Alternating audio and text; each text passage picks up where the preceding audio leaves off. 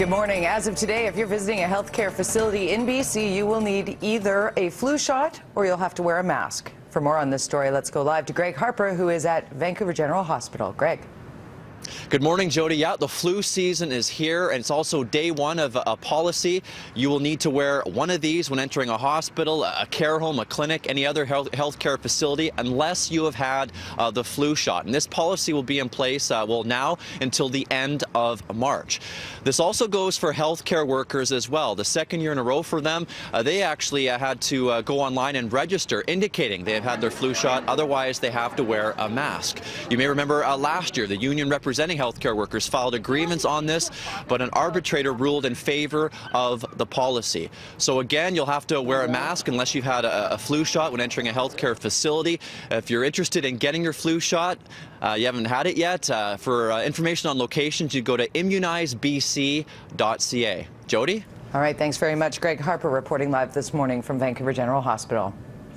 A prominent member of the local Iranian community has been identified as North Vancouver's first murder victim of the year. 69-year-old Rostam Poulad Noshirivan was shot and killed at his home on St. George's Avenue Saturday afternoon.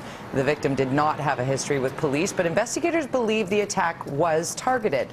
A gray or silver import-style car was spotted driving away from the scene. Friends identify the 69-year-old as a promoter of Persian concerts who often sold tickets on his doorstep. American Thanksgiving weekend ended with some cross-border solidarity. On both sides of the border, those against a radio station's plans expressed themselves. A few hundred people rallied in Tawasin and Point Roberts. They do not want a Richmond-based Punjabi radio station to build 5 radio transmission towers on the U.S. side of the line. The station currently uses towers in Ferndale, not far from Bellingham. Demonstrators are worried about potential health impacts and interference with current transmissions. This radio station is broadcasting at the moment with towers from Ferndale in the U.S. And over the years, there have been complaints there. They want to increase the power that they're broadcasting with, and they've been refused because they don't want the complaints to get even worse. Tawasin residents hope to raise $25,000 in case they need to file a lawsuit to prevent the towers from going up. The Victoria Clipper ferry, which runs between Seattle and Victoria, made unusual news this weekend after a man reportedly tried to steal it. Seattle police say the boat was seen drifting close to Pier 69 on the Seattle waterfront yesterday morning. When a tugboat went to retrieve it, a man was found on board. SWAT team members eventually boarded and arrested the man. Police say he told officers he took the boat because he wanted to go west to West Seattle. They are still trying to determine how he managed to commandeer the ship. It's Cyber Monday, the day American retailers encourage you to go bargain hunting online. But online security experts warn if you want to take advantage of deals online, make sure you do so safely.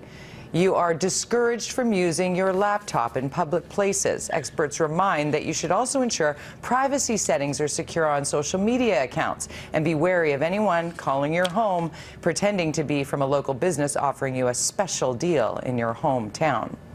The things you buy online could soon be delivered by drones.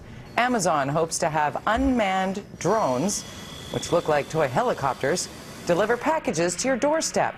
They expect the drones will be ready within 5 years.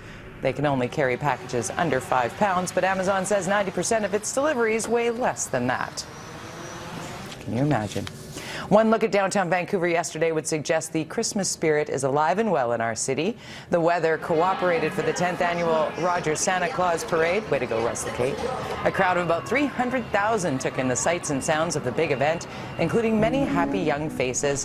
The parade is typically the Vancouver Food Bank Society's biggest annual fundraiser. The parade will air this weekend on City and on Omni.